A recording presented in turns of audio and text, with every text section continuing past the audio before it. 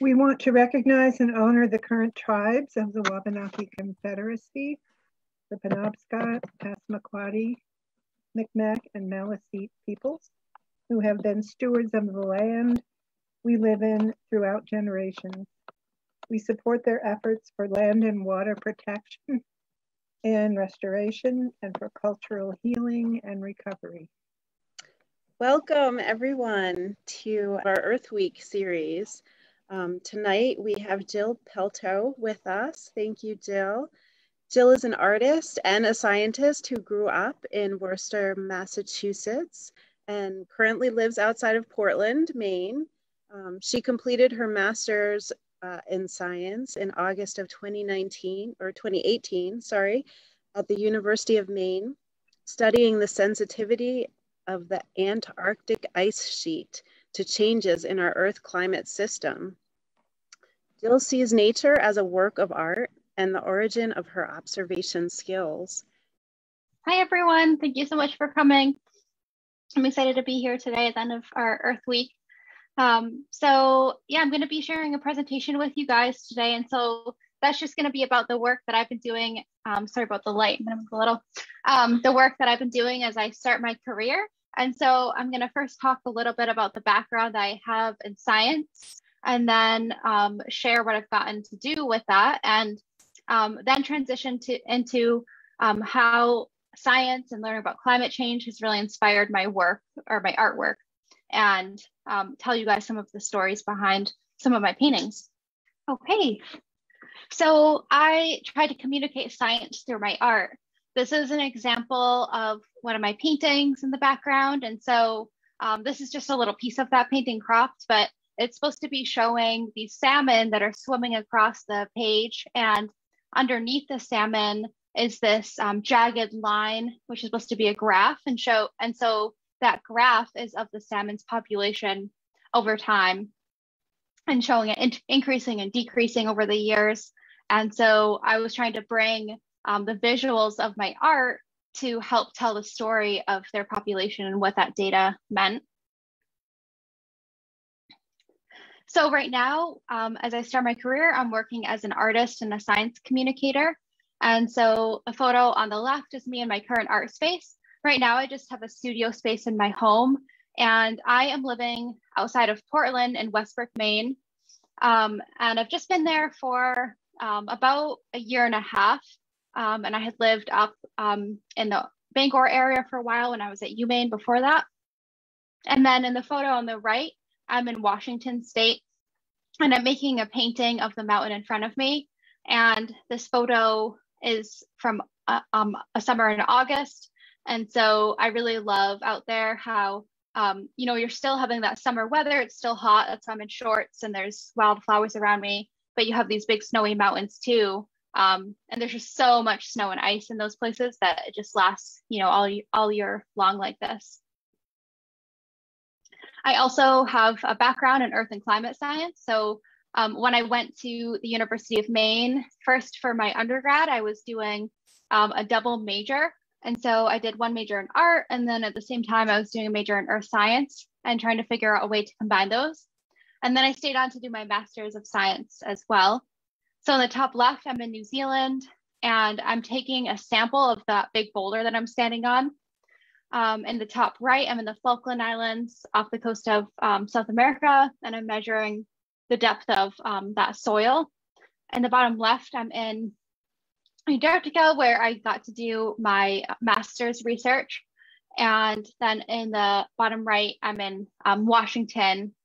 And so these are all places I just got to go through doing science. So through being at the university. And so they'd all be things I would get funded to be able to do, and didn't, have to pay to do this travel. So that just has felt so lucky getting to see these types of places in the world and learn about them.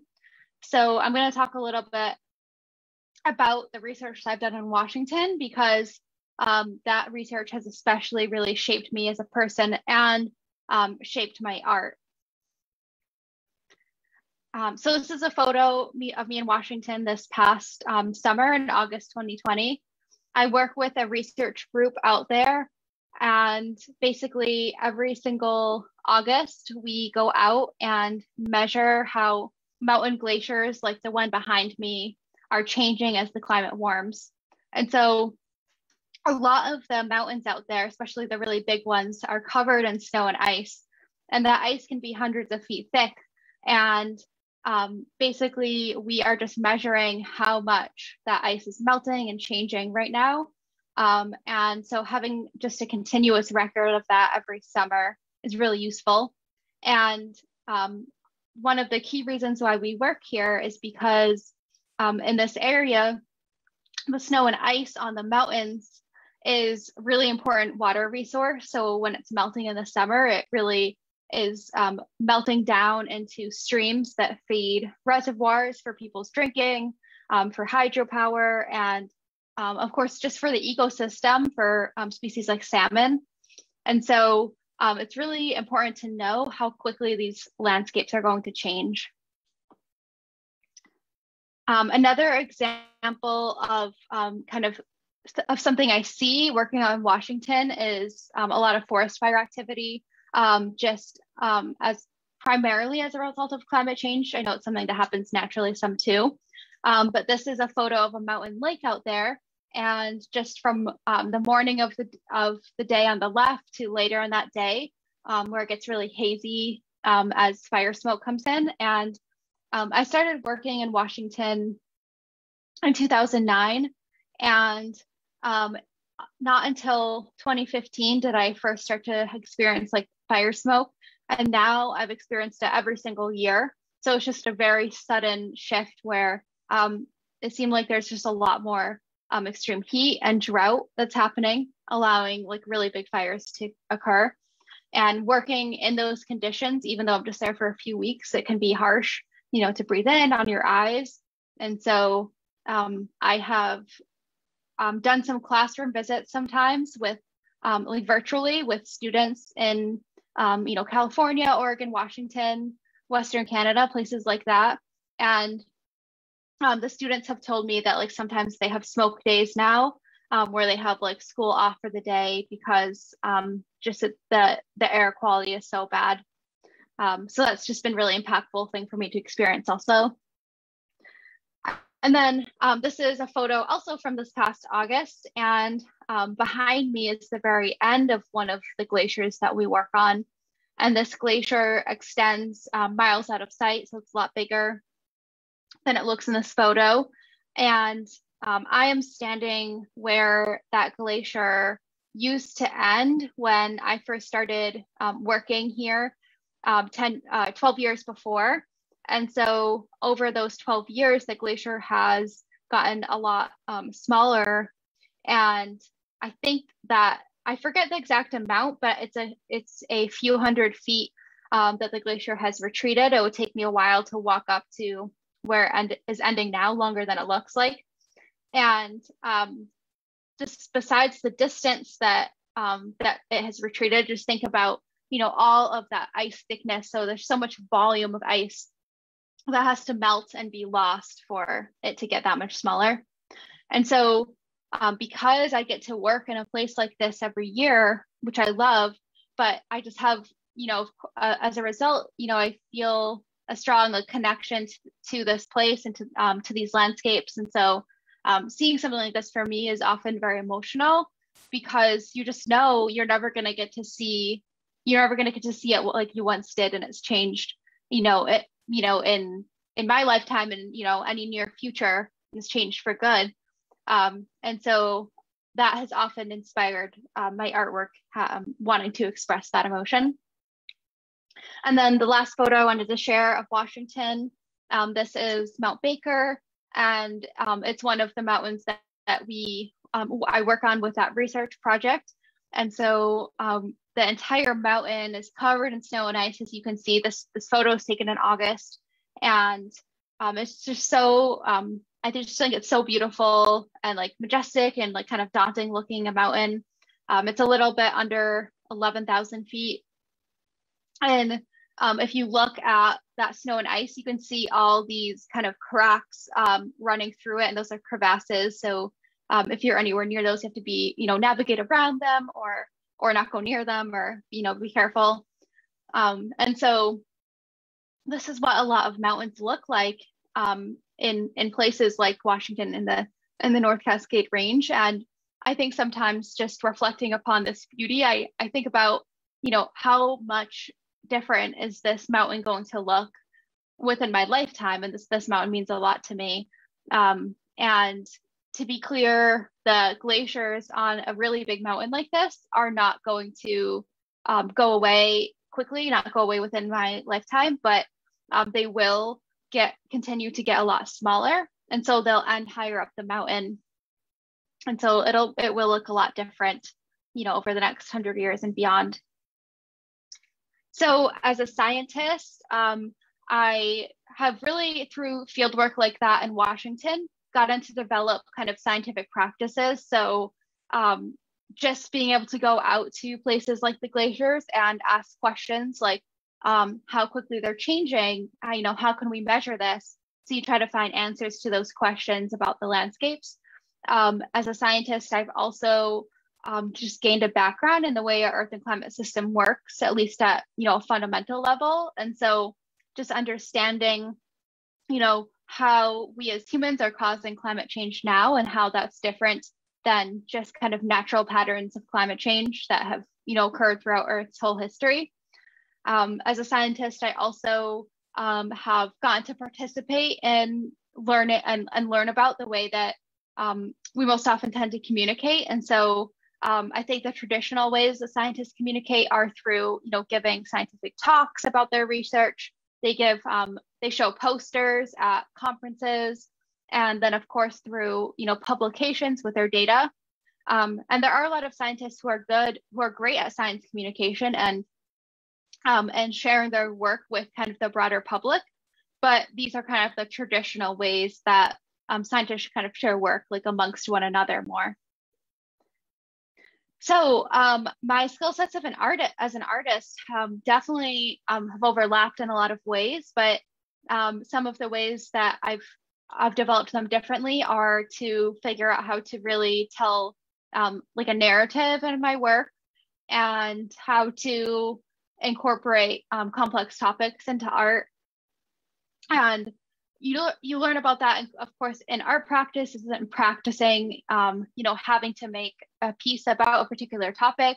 And then you also see examples of that in art history classes. As an artist, I've also learned about how art can communicate. And so for me, that's, through visuals, because I do visual art and I do 2D art. And so by using composition, by including emotion into art, you can really use it to tell a story. And then in combining art and science, my goal is to pair that scientific information that I get to learn about, that I get to collect, with the visuals of art. And in doing so, I'm hoping to make that story more clear, to bring a more emotional view of that climate change data, and just share environmental stories that people can relate to.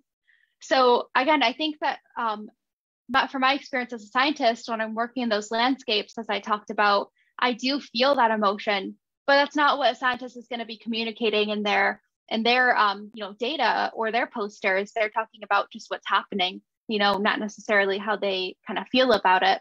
And so that's where I think the art can really come in and be a great way to share those views with people.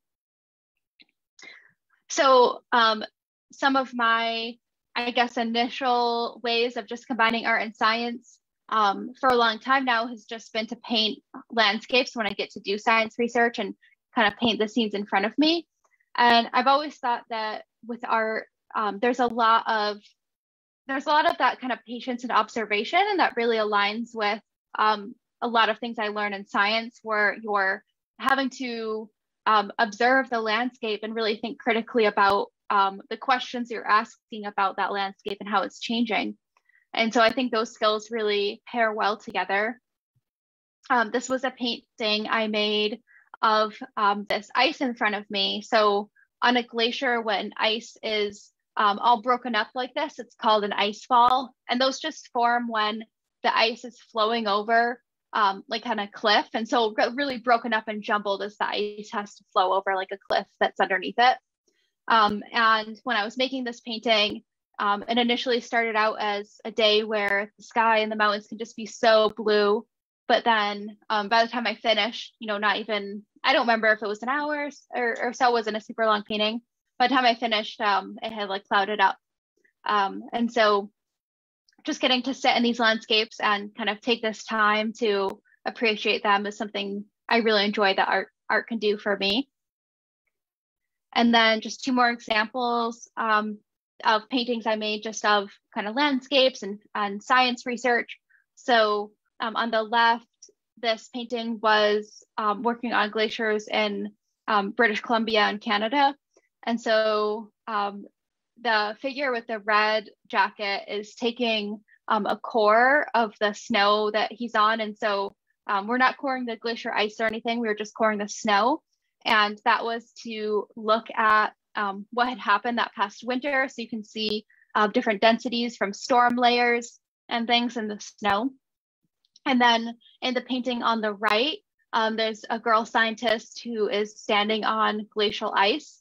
And I love that glacial ice can often have kind of those really kind of aqua blues. I guess it's, just to do with the way that the light refracts through it. But I just think it's such beautiful colors. So I was trying to show that here. And the girl is standing at the edge of those crevasses that I was describing, where the ice is pulling apart in this crack. And so she is wearing, it's hard to tell here, but on her boots, she is wearing crampons, which if you guys don't know are kind of like big micro spikes. So she can really have these like kind of 2-inch spikes to secure herself on the ice. And she is lowering down a tool to measure that depth of that crack. And so just like kind of a wire with a heavy dropper at the end, so she can tell when she hits the bottom. And so these are just examples of, again, kind of, I'll make these sometimes when I'm at these places doing research, or sometimes they're from photos when I get back that I'll paint. And so these are my kind of first explorations into just kind of painting, what I got to see doing this research and getting to share that with people as a result. And so now what I'm doing with my art is I'm incorporating graphs and data directly into it. So this painting on the right is the very first painting that I made where I had the idea to incorporate a graph. And this painting is about the glaciers that I get to work on in Washington. And so it's supposed to be kind of one of those kind of more broken up kind of ice fall things where there's a lot of different kind of patterns and textures going on in the ice, but it's a little bit abstracted. And so looking at that graph on the left, this is the graph I used. And so this graph is from the data that research project I work with has collected over time. And so first looking at the x-axis, the time period here is 1984 to 2014, so 30 years. And then on the y-axis is annual mass balance. And that annual mass balance is just the budget of a glacier. So how much snow it gains in the winter versus how much melt happens in the summer. So when there's more melt, then the budget is going to be negative. And so that graph line is just showing how over 30 years, there's this decline kind of consistently in the glacier size.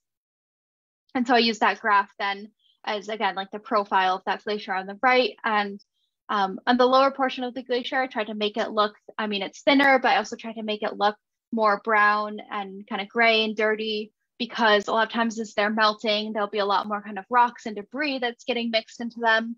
So they're a little bit less kind of, pristine looking. I don't have as many of those beautiful blues that I love. And I made this painting again in response to how impactful it has been for me to get to work in these landscapes and see them changing, and wanting to share that.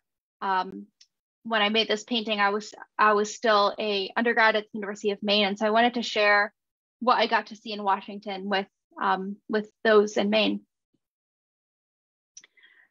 So when I am making one of these paintings, my first step is usually to choose some sort of topic. And it can be sometimes like I'm just trying to find a topic and I'm looking, but more often it's just, you know, there's so many kind of ideas in my head, and or I read about something, I hear about something from someone, and there's just so many environmental topics, you know, always kind of that like at my attention that are easy to find. And so I'll just choose a topic that I you know, feel an emotion about, and it's like a story I want to communicate. And so I shared getting to make that painting about the glacier, where I got to, you know, be a part of that research. But more often it's not research that I'm a part of at all. It's just something that I've learned about. And so the painting on the left is about warming temperatures in the Gulf of Maine. And so that's a topic, you know, I know a bit about from living here, but it's not research that I've been involved in. And so then my second step is to search for data, which can definitely be a tough part of the process. You have to keep your idea a bit general because you don't always know what data is going to be out there. How easy is it to find, even if it is out there? And so it takes a bit of digging. And something that I do now is I will try to contact by email, usually a scientist who is in that research field, or to get help, or if I'm going to be using their data, then I'll tell them and talk to them about it. And so Sorry, can I interrupt you just a moment here? As you're talking about the search for data, I'm wondering, have you used any satellite imagery to gauge the changes over the past few decades, or is it all strictly numbers that you're working with? To gauge the changes for the sea level? To gauge the changes of the sea level from that top view that you would get. I'm sure there's some amazing images of like Greenland that have just changed significantly, but I don't know how far back you would be able to access satellite imagery for something like that. Yeah, that's a good question. I didn't do that for this process, but I know you can access satellite imagery quite a ways back, so that would be a cool idea. And I'm not sure. So because this data isn't mine, I don't always find out like how do they collect the data, you know? And I don't know how they collected the data about ocean temperature. That'd be a good thing to find out because I trust, you know, their scientific process, but I don't always know the method behind all of the research. I know only, you know, the kind of research that I've been a part of. And so I'm not sure if they use satellites to collect that data or if they had instruments like directly in the ocean. I guess this one is about warming, so I guess it must have been instruments in the ocean, but sea level itself, I think, is done with satellites, I believe. But that's, yeah, those are good like resources, like being able to look at satellite images, I know there are a lot of resources for that are accessible, like free online, that can be really, really cool to look through, really, like you can learn a lot from looking through them. And so this data is only 15 years of time, was it just in this research paper. And basically it's showing how the Gulf of Maine is warming. But of course, as you can see, there's a lot of variability. And so the researcher that I talked to about this painting, or sorry, about this data, basically told me that yes, the Gulf of Maine is warming a lot, but his bigger concern is just how much more variability there is now, where there are these very abrupt temperature swings that are difficult for species to adapt to. And so it's that kind of combination with an overall background of warming that is concerning. And so I decided to focus my story on species that would be affected. And so when I kind of enter that phase of deciding, I have my data and I'm deciding my story, because I always feel like there's so many different directions you can go. And so I'll show you a little bit of my kind of sketching process in the next image, but I'll begin to think about what my focus is. And for this painting, I chose species, and the fish are supposed to be cod. And so as they swim across the painting, they get lighter and lighter, kind of disappearing because they've also been really overfished.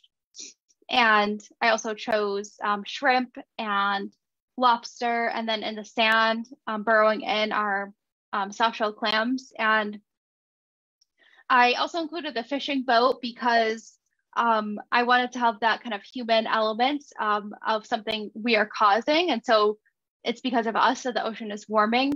And to just kind of, it's a tough thing because the fisheries are so important in Maine and anywhere coastal. But if these species are being stressed by climate change, that, does need to be considered in fishing practices. And I'm no expert on that by any means, but it was kind of including a piece of that story in there to think about.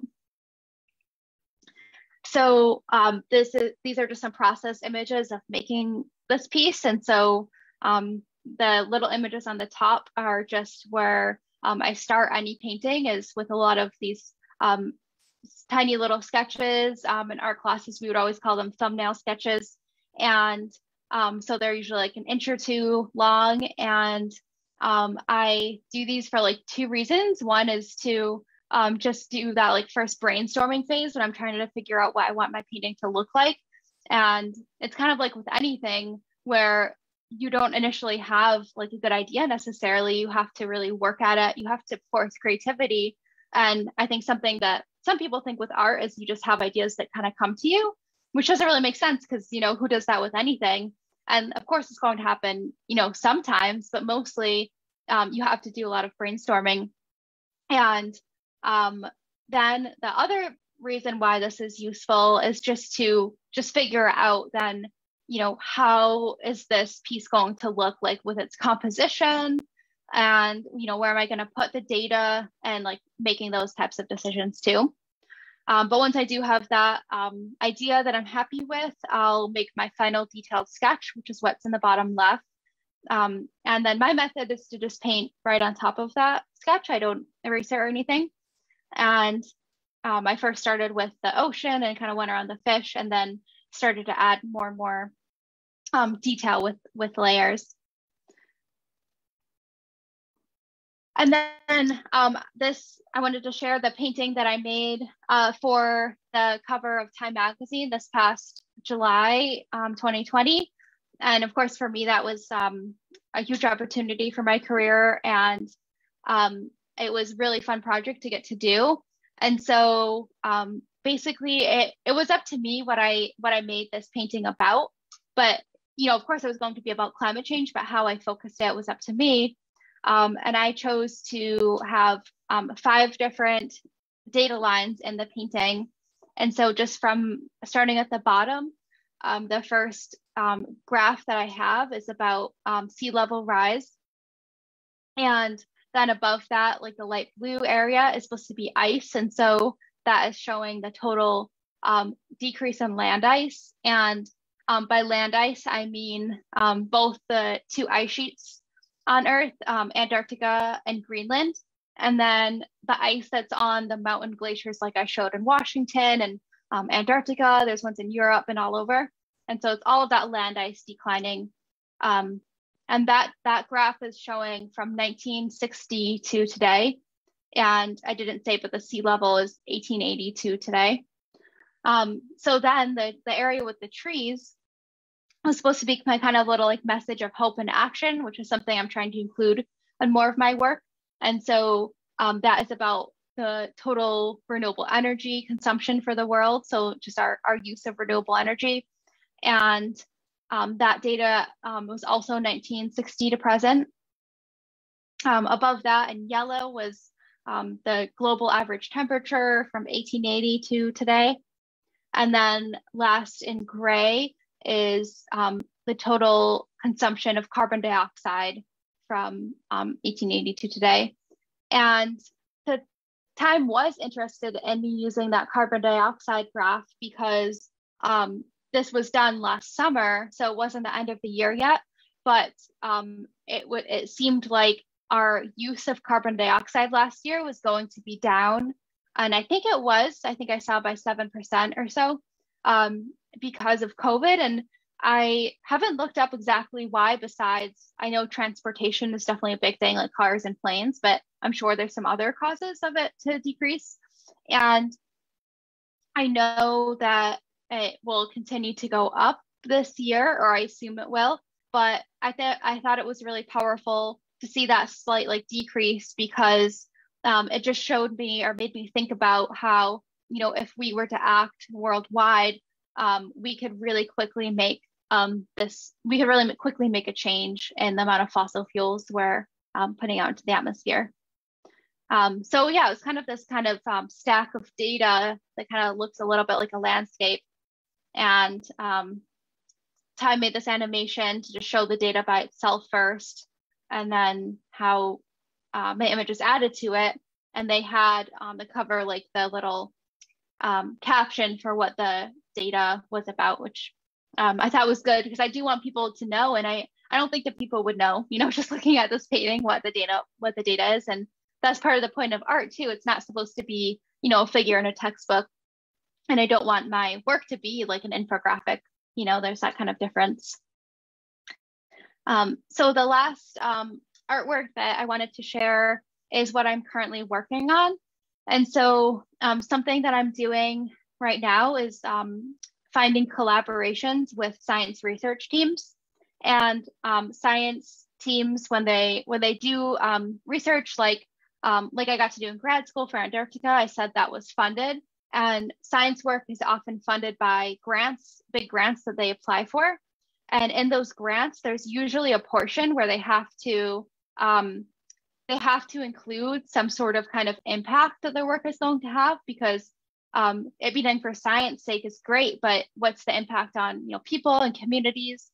And so I have been starting to work on scientists on those grants where I can get, you know, funded like a commission to make art.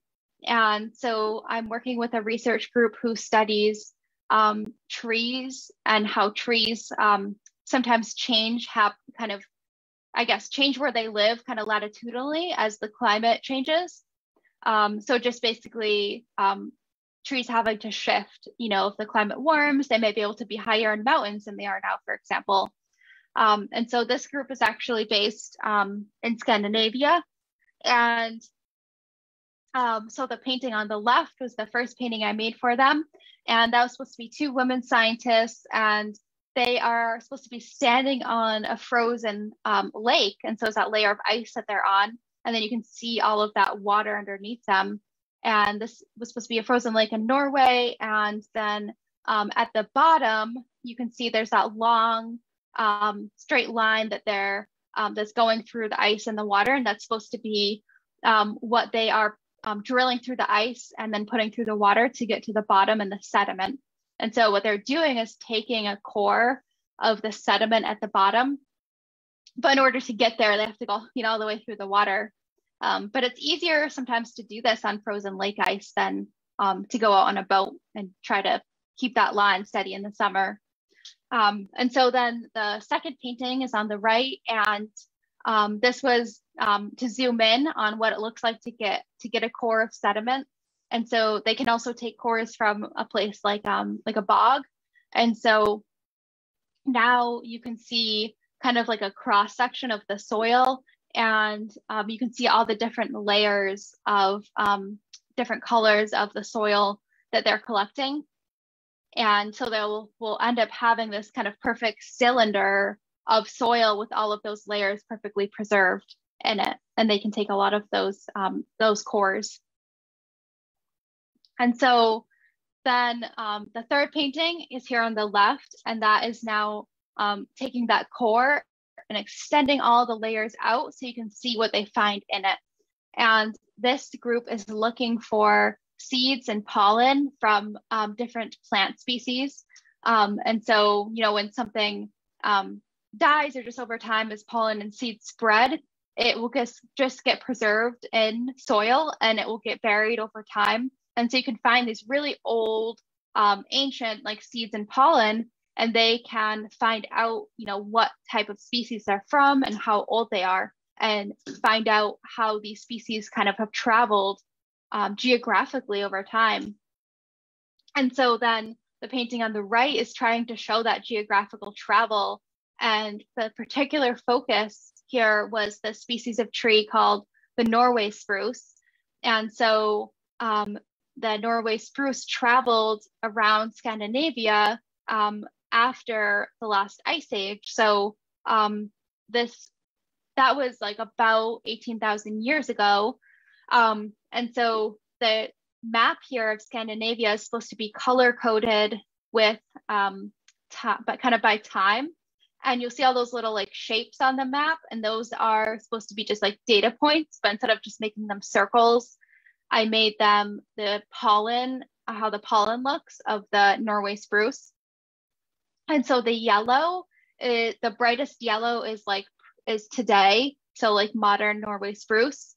But then as you get to the green of the map, you're going back further in time, and the blue is further and further back until that very dark, dark blue in the bottom right of the map is 10,000 years ago.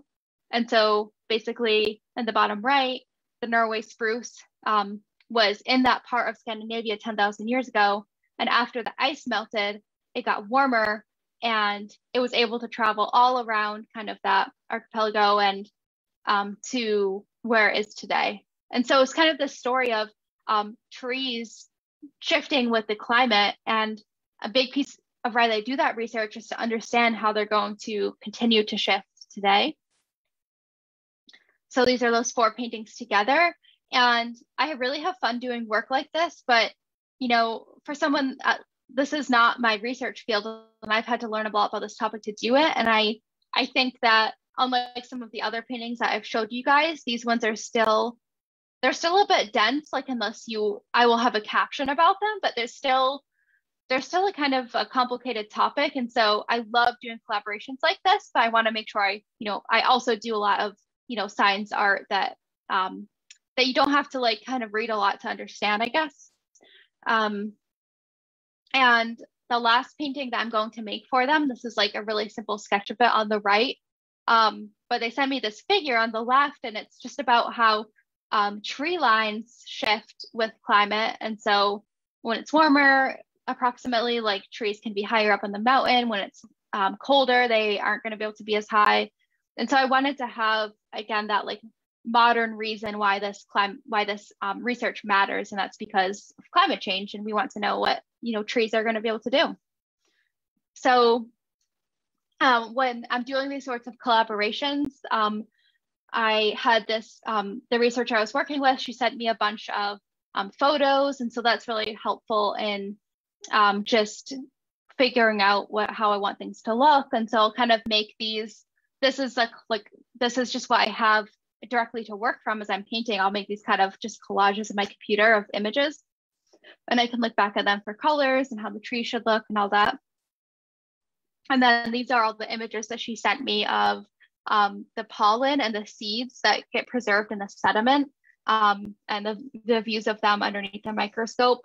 And then on the right was just like an example of kind of the feedback I would get from her about stuff. She would send me these kind of sketches to, help me learn about stuff and describe stuff and think about how I might like depict it in my art.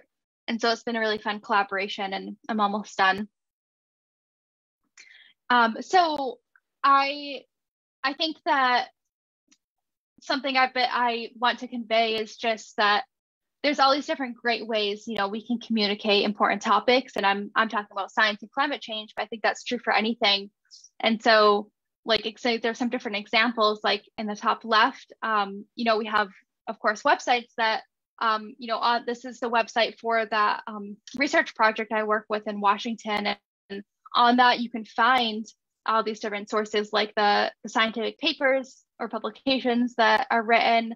You can read more kind of general audience information on the glaciers, look at photos. And so to the right of that, we take lots of photographs of the research that we do to show people what it looks like. And to the right of that is one of my kind of landscape paintings of that research. Again, just like different views to show people and kind of capture what we do. In the bottom left is a screenshot of one of the science papers that has been written from the project. So that's going to be a lot more, figures and kind of like scientific language, and it'll be a bit dense. And then to the right of that is the data that the project has collected. And then again, my data painting. And so just all these different forms that, I think just different ones communicate better to different people. And so I think that's really cool. And something that I have been really doing a lot of over just the past couple of years is working with students. And I have been doing data art activities with K through 12. I've done it, I guess, I don't know if I've done K, but I've definitely done first grade and through high school. And so kind of students combine, math and science with art and stories like this. And I think it's a great way for them to express environmental topics that, they've learned about or they care about, and they can find a way to communicate that on their own. And so I just included some examples there on the right too of some of the really cool work. And I've been really inspired by that. And I know, tons of people who are adults who are, really have been active in environmentalism for a really long time. But I think the percentage of adults who are is still, not as high as it should be. And so it's really inspiring for me to see how high the percentage is for kids right now of how much they care and understand about climate change. And that gives me a lot of hope as well. And then so just a few more examples. I was really impressed with this class because it was 5th grade. And I also just was like, oh, they all seem to actually be really good at art. I was pretty blown away with this. There was more than this too, but really clear to me in these images that they were concerned, they felt emotions and understood these topics. And I actually, this week, I was working kind of more intensely with 2 schools, and basically, yeah, I did, like, usually I don't do that many classes, but I was working with those 2 schools. And so I did about kind of 20 different like Zoom visits this week, which was a lot. And it was really fun to just like kind of get to like do that with students for Earth Week and really talk to them about climate change. And then lastly, again, I'm just working with different organizations. And of course, that's a way to, show my work and try to be, successful as an artist. But it's also a really fun way for me to have my work different places and communicate about climate change in these different places. And so on the left, I had my work on skis. And this is actually a company based out in Carrabassett Valley near Sugarloaf Mountain. It's called Northeast Ski Company, if anyone's interested. And the data on the skis is all about changes happening here in Maine. And then to the right of that is a book about glaciers. And so my dad wrote that book. He studies glaciers. And that's not something I spoke to, but a big part of why clearly I got involved with working on glaciers and built those landscapes. And the Wild Cascades is just a kind of conservation journal in Washington. And so it was cool to put my salmon painting on that because salmon are really important in that region, and they really need cold water and high water levels to do well. And so they need the glaciers basically. And then last, again, my cover from Time. And so I guess the final takeaways I wanted to convey before I talk to you guys is just like, first, again, like, I just think that different media can really, communicate things differently to people. And so I try to consider that and just learn about like, what are those kind of loose boundaries of different media, and, what audiences kind of respond to different things. And I think that art is one of those, really powerful ways to connect with people about important topics. And I think that's something that, I certainly saw in art classes and art history classes, but, kind of think on more today. And I think just one of those reasons is because art can really tell stories in ways that are emotional. So I guess my goal as I go further through my career is to use my work to communicate climate change, of course, but also to encourage people to take action. And I think I'll have to think about ways I can do that. One goal of mine is, as I quickly mentioned, to have more kind of messages of kind of hope and kind of collective action and that power in my paintings, and make sure that I have data that shows good changes as well. Thank you guys so much for listening. I hope you enjoyed that, and yeah, I look forward to talking with you now. Okay.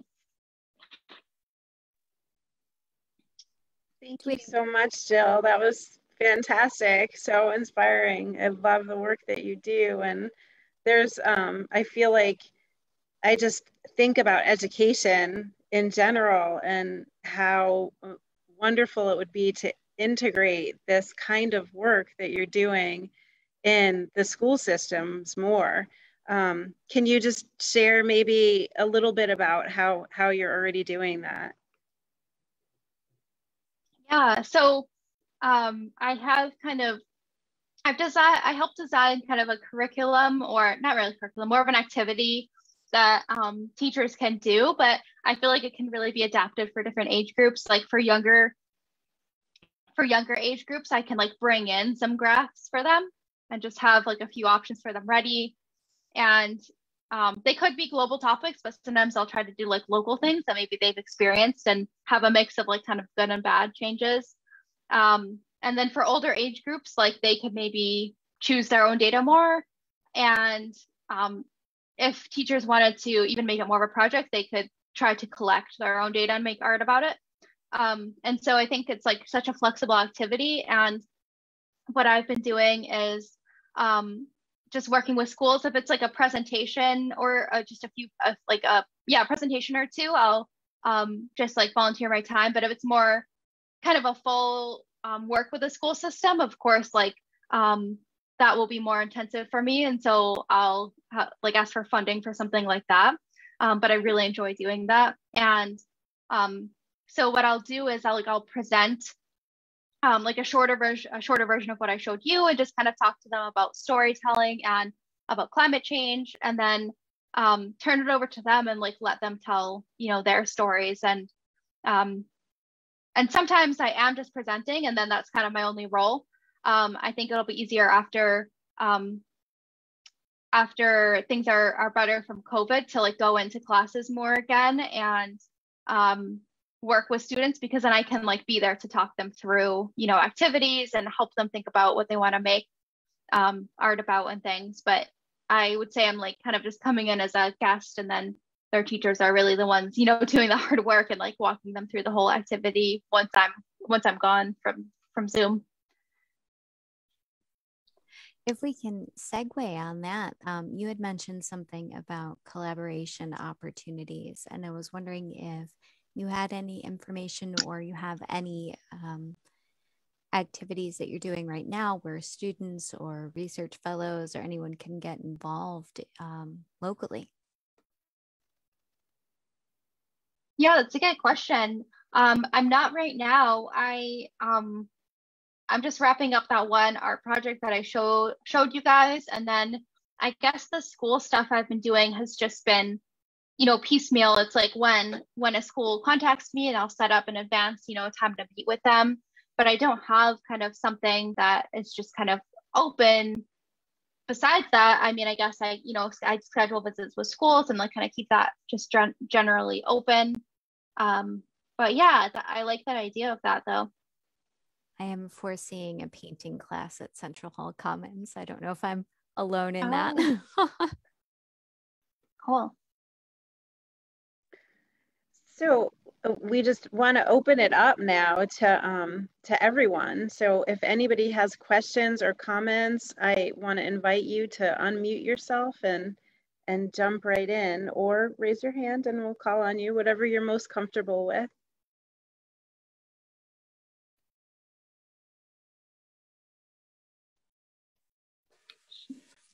We have a first grade teacher, a first grader here from Longfellow.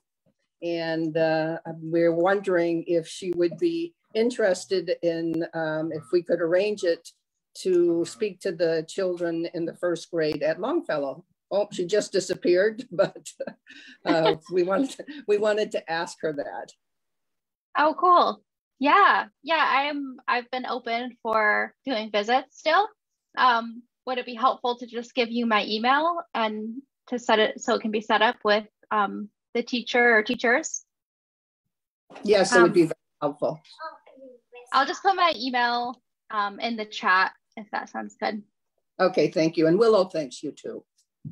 Yeah, thank you guys. Yes, okay, I put it in there.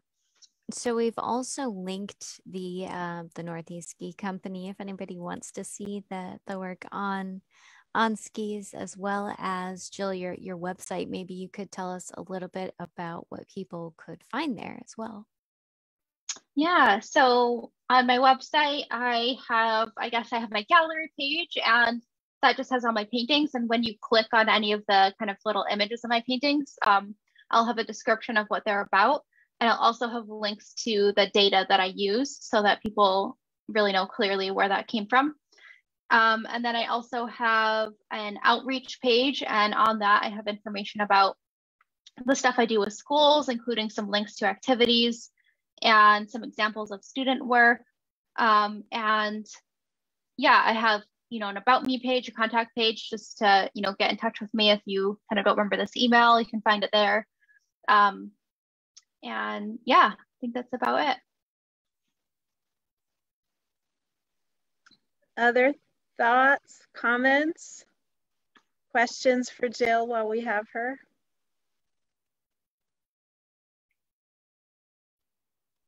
Carol, yes. Go ahead. I have a question for Jill. Of all the places that you have been to work and collaborate, did you have a favorite? I think I know the answer to this, but I'm asking anyway. Oh, yeah, wait, what do you think it is? I'm just curious. I think it's that glacier out in Washington. Oh yeah, it is. It is, yeah. I really like working in Washington because like I showed, you kind of get, you get to be up in these really beautiful like snowy mountains. And I'm a winter person, and I was very disappointed in our winter this year in Maine. And I love that landscape, and I love that you can have, again, like wildflowers and wildlife and the mountain streams and all of that. So as much as I thought it was like amazing to work in a place like Antarctica, you don't have like that life and that color.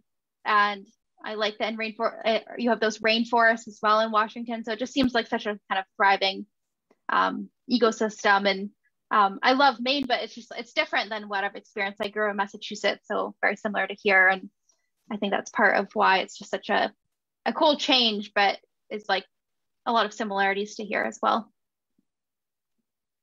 I just want to mention my younger daughter spent a year in Juneau, Alaska, where she was studying what was growing back as the glacier retreated. So that was her research project. Oh, that's so cool. Yeah, I haven't been to Alaska, and I would love to. And I know people who've worked in Juneau too. It seems like a lot of cool research is done there. That's so neat. Thank you. And I love your art. Thank you so much.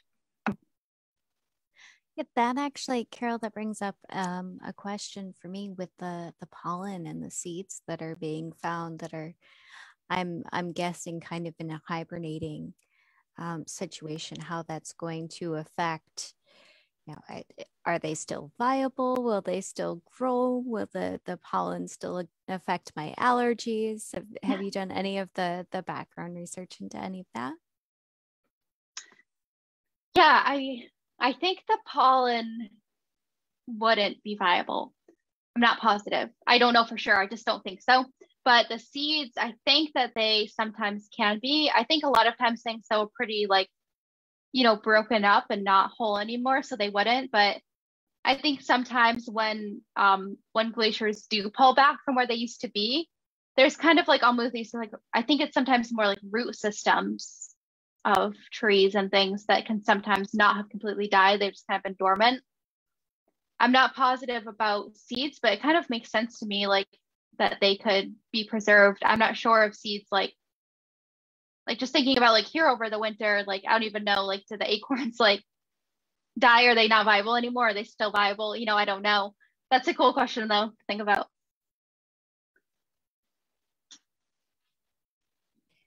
So before we close, I want to ask if anybody else has additional questions, or if our resident science teacher wanted to put any thoughts into that seed question. Oh, well, I'm pretty sure that the seeds probably blew in. You know, they were more new. Anything buried under a glacier for so long would not really be viable anymore. But be interesting to see. Well, you know how it is. Life is persistent. So when there's any bare space that's open, something's going to find a way to grow there. You know, I was thinking about your ideas and how you take data and turn it into art. And I was thinking about genetics, which is an area that I'm really interested in, and how you could take multiple gene traits and really graph them and make some pretty interesting art with that.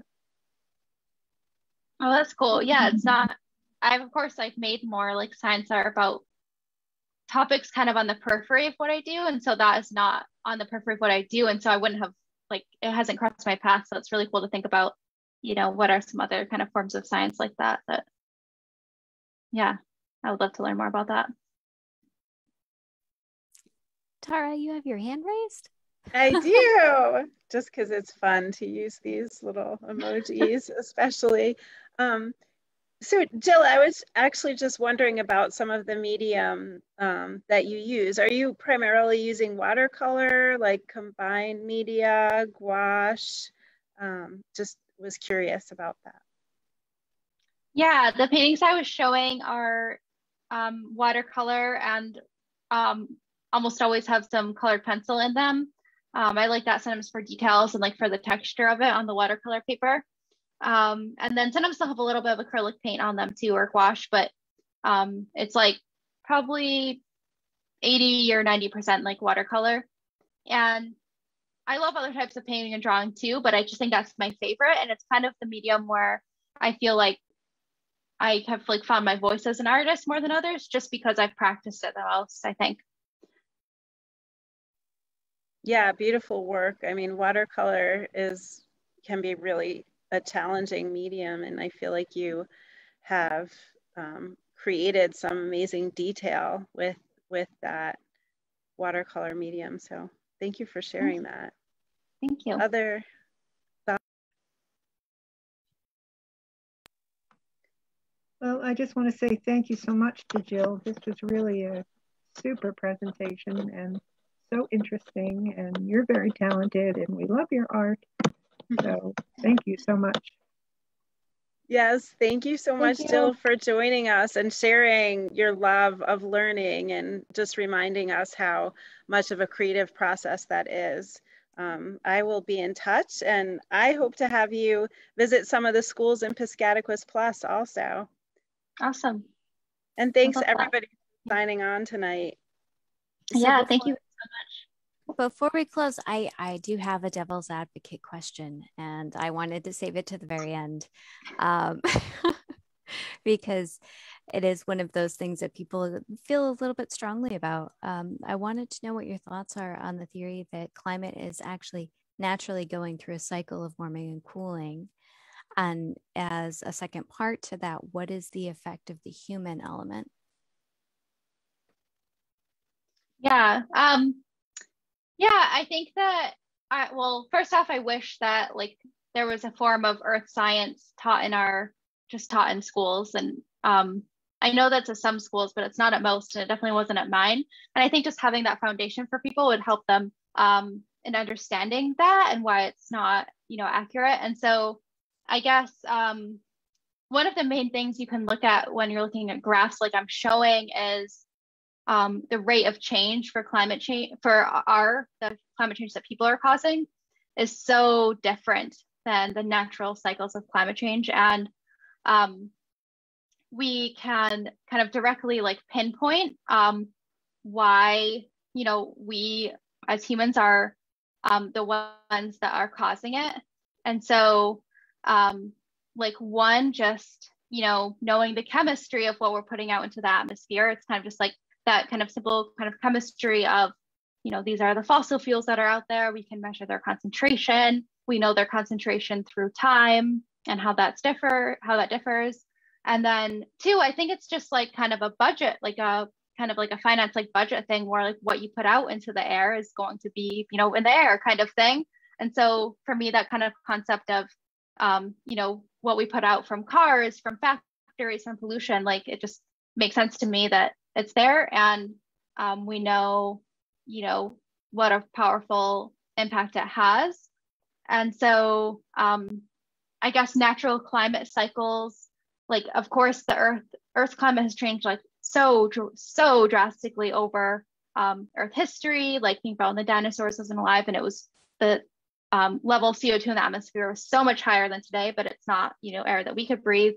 And it was so much warmer. And those kind of patterns have changed a lot for a lot of reasons, but those again are like happening at such a like kind of slow pace as opposed to like that quick kind of increase that we have now.